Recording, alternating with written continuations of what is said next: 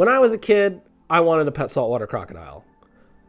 Actually, I wanted several. I had my whole future house planned out for when I was a millionaire on graph paper. I had a big indoor pool / dirt bike arena / video game room all combined into one. I had a big expansive backyard with a beautiful lake for my saltwater crocodiles to live in. I had it all set. But as I got older and matured, I realized some things. Like, you can't put a dirt bike arena around an in-ground pool because the water would catch all the dirt and it would cost a fortune to fix.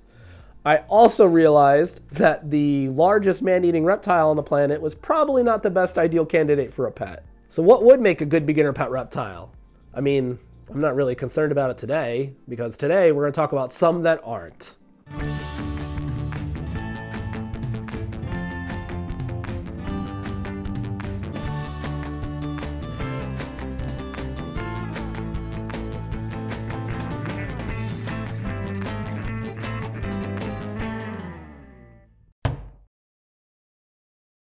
So as someone that does reptile education full time, normally what I'm trying to teach is reptiles aren't scary or creepy or weird like society puts them out to be or other people say they are. But I also have to be honest and teach them that reptiles, some are good for certain things and others aren't. Like, if you lived in upstairs apartment in Brooklyn, I'm not going to tell you to get a sulcata tortoise as a pet. Or with me doing hands-on education, I'm not going to take out a tiger snake or a green mamba for the kids to touch. So this list is going to be a list of reptiles that, in my opinion and experience, do not make good beginner reptiles for most people due to various reasons like their size, their requirements, their diet, things like that. So for this list, I'm just going to be focusing on animals that are readily available in most pet stores. Like, I see these on a fairly frequent basis, and I'm sure a lot of you do too. A few things these animals are going to share that I'm just going to start right off the bat with. One of them is these animals are usually dirt cheap. I'm talking 50 to 60 bucks at most pet stores, maybe a little more, but they're fairly cheap. They're fairly easy to find. And one reason that they're so cheap is because a lot of these animals are going to be wild caught or imported. They're not captive bred. It's very cheap and easy to find some of these animals in the wild, bring them over and resell them that way, and pet stores can make money that way.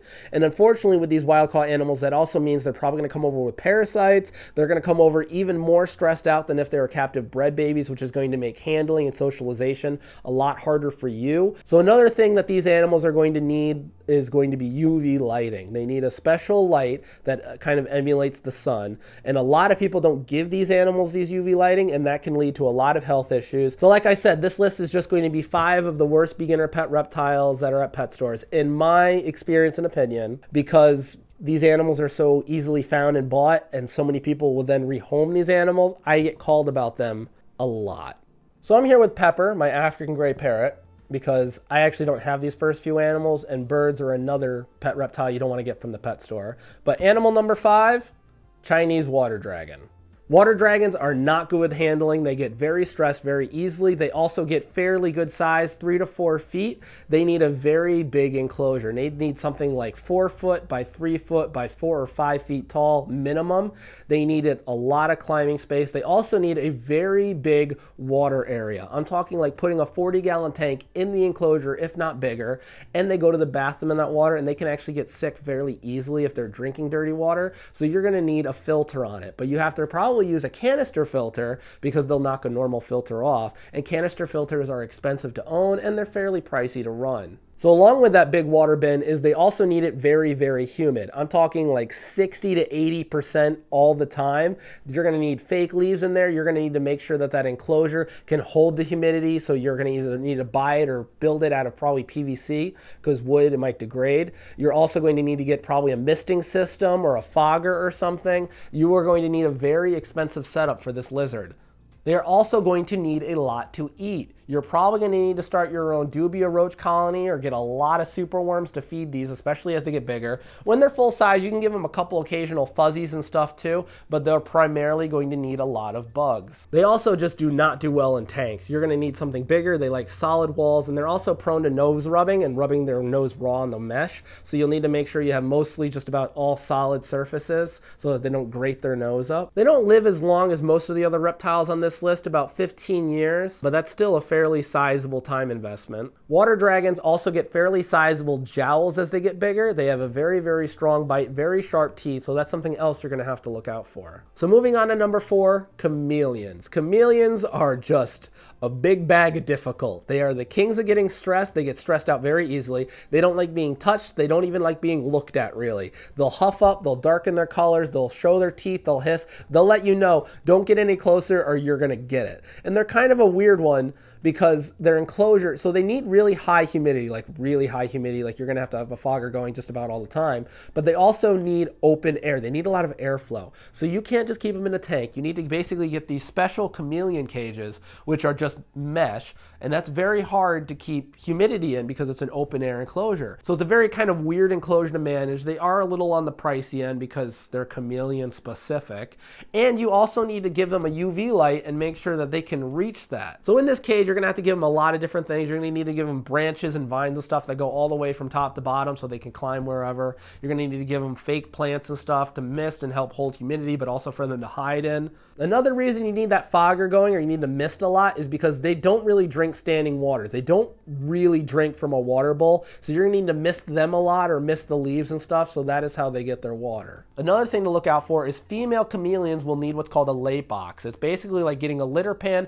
filling it with soil and sand, and giving them somewhere to lay their eggs, because chameleons will just start generating eggs even if there's no male around. Like I have an iguana that does that. And if they don't find somewhere to lay their eggs, like if you just have a very thin layer of substrate on the bottom, they'll actually hold the eggs in their body until they break open, and that is not a fun time for that chameleon. That is fatal. So just if you get a female chameleon, and I am not the person to sex chameleons, I've never had a chameleon, I don't really ever want to get one. They don't do well with education, so I'm not the person to go to for that. But if you do get a female chameleon, that's something you're going to have to look out for. Now there are some exceptions to this. There are some nice handleable chameleons out there, but most of the pet store chameleons are going to be veiled chameleons, which are kind of just infamous for being very difficult. But even at their best, they're never going to be something that you take and handle for like half an hour at a time. Now a lot of people get drawn to chameleons because of the pretty colors, and like you saw them in that Disney movie Tangled, and a lot of people think they're really fascinating, cool, cute little animal to have, and that's really just not accurate. I mean, they do change color, but they typically only do that when they're angry.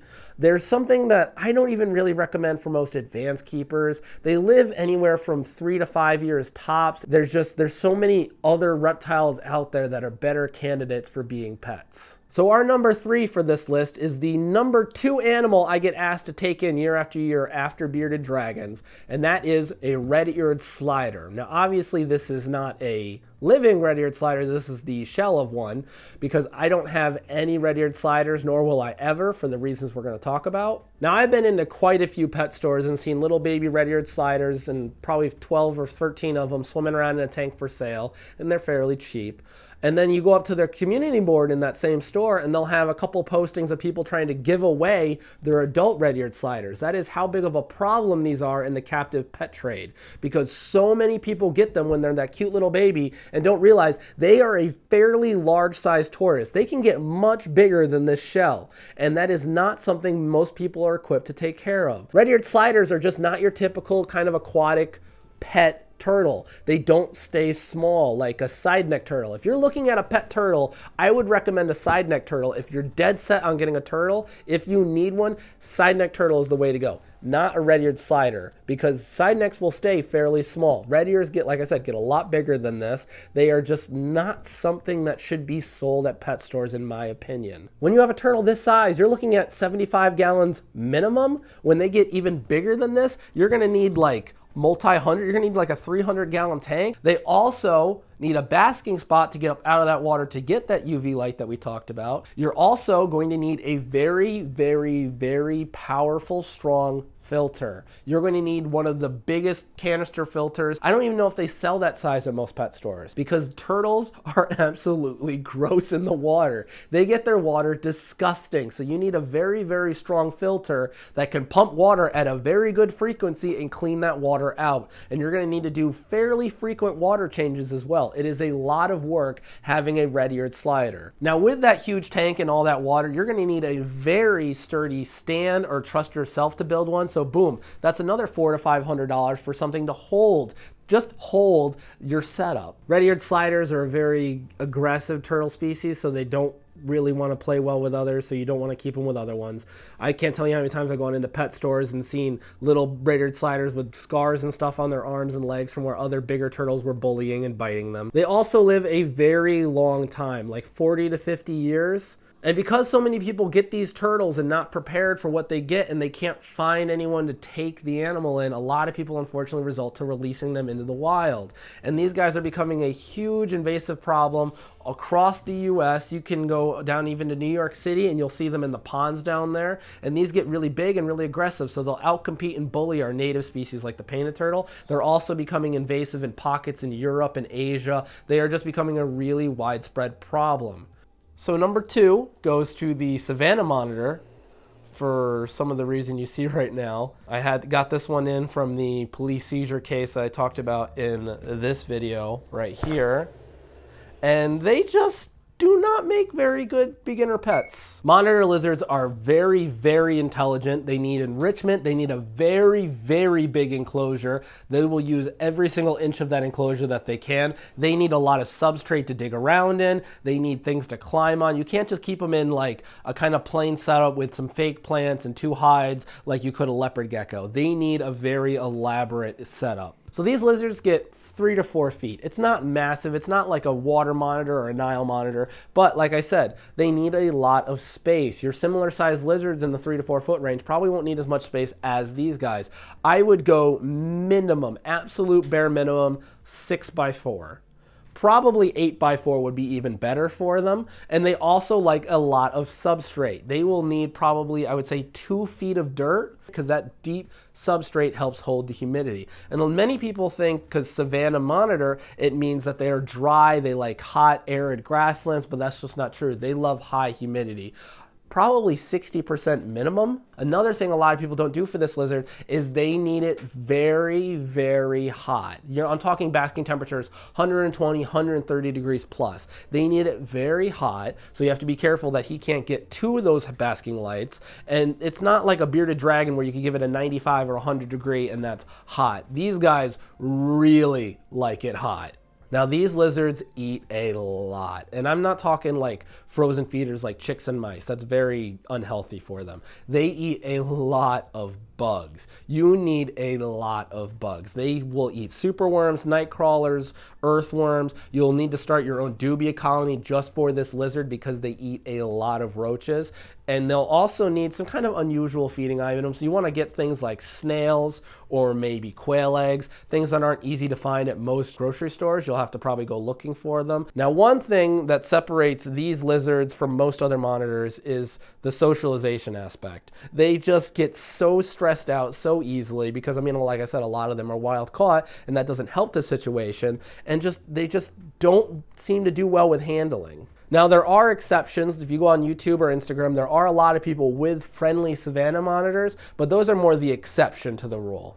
Now, they can do a fair bit of damage. His tail is not fun to get tail whacked by, as you saw in the last video he was in. They have very sharp claws, which is why I'm wearing this glove right now. And they have a fairly nasty bite that you don't want to be on the receiving end of, especially when they're adults, because they'll bite down, and they also don't tend to let go right away.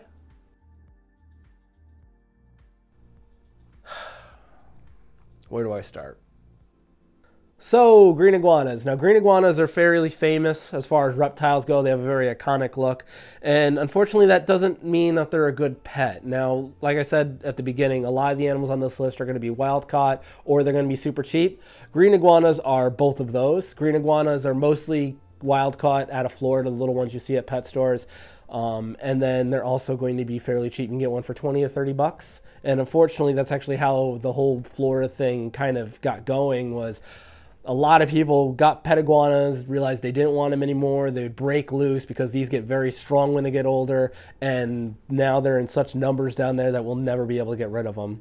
So this is a very weaponized reptile. They have a lot of tools at their disposal. They have this very, very long tail that hurts very badly if you get whacked with it. And it is covered in very, very sharp scales. So that is also not fun to deal with. They have these very sharp claws that, again, also not fun to deal with. I trim my iguana's nails probably just about every 2 weeks, and they still cut me up just by crawling on me because the nails are that sharp. And then we have the mouth. These guys have a very nasty bite. That is some very, very strong teeth and a very, very strong jaw, especially when you have an adult male iguana. If he gets a good hold of you, that is a trip to the emergency room. They do a lot of damage. And this isn't even a full-size iguana. Levi here is on the fairly small side. They can get much bigger than this. And you could handle your iguana every day from the day you get it, and you could still get a very aggressive male when it comes to breeding season, and they might not come back out of that aggressive phase. So big lizard means really big appetite. They eat a lot. Now, you can't just feed them one thing like iceberg lettuce and expect that to be okay.